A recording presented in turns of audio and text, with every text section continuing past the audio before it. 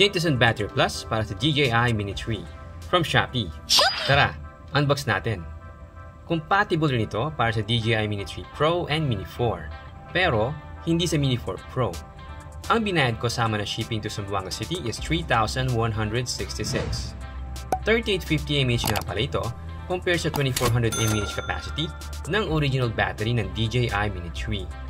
Clear ko lang guys, hindi ito original battery from the DJI brand. Third-party item ito. Budget-friendly battery kasing hanap ko, kaya ito napili kong bilhin.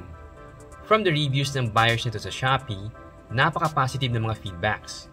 Kaya pinikit ko na mga mata ko at nag-checkout na ako. And finally, ito na yung battery ngayon.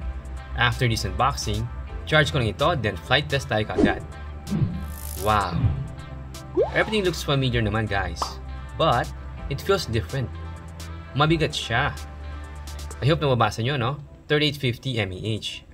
Pero para makilatis natin ng mabuti, compare natin ito sa orig na battery ng DJI Mini 3.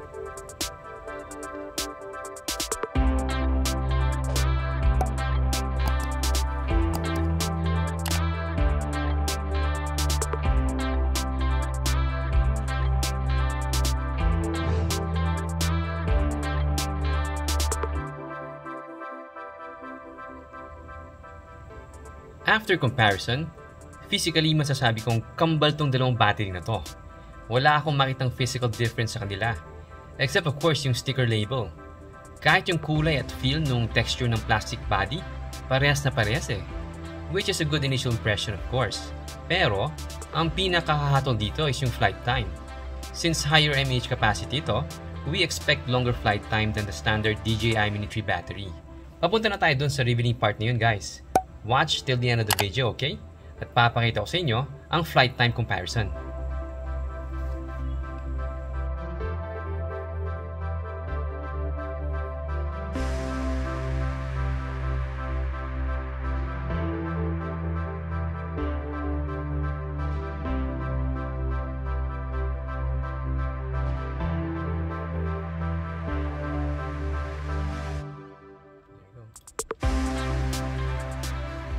Okay mga gulong, this was last night. Na fully charge ko na yung dalawang battery. Yung sa right side, yung original battery ng DJI Mini 3. Yung sa left naman is yung KINTESUN Battery Plus. Tara, we are ready for the flight time comparison test. Welcome to Tumaga Lunsuran Road, Zamboanga City. Pasensya na, wala mo ng aerial video guys, okay? Strictly test lang ito ng battery. Ang unang nakasalang guys is yung standard battery from the DJI Mini 3.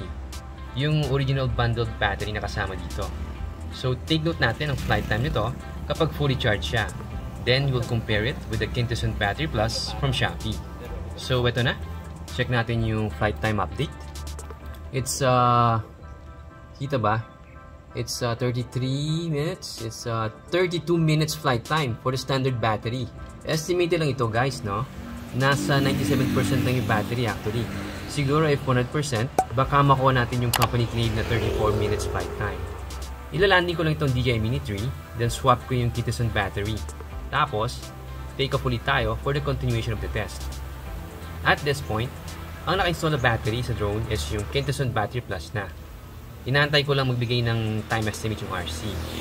As sabi ko earlier, we expect longer flight time with this third-party battery. So, hindi urig guys, okay? Kapag original DJI Intelligent Battery Plus kasi ito, prepare to shell out 5,000 pesos at least.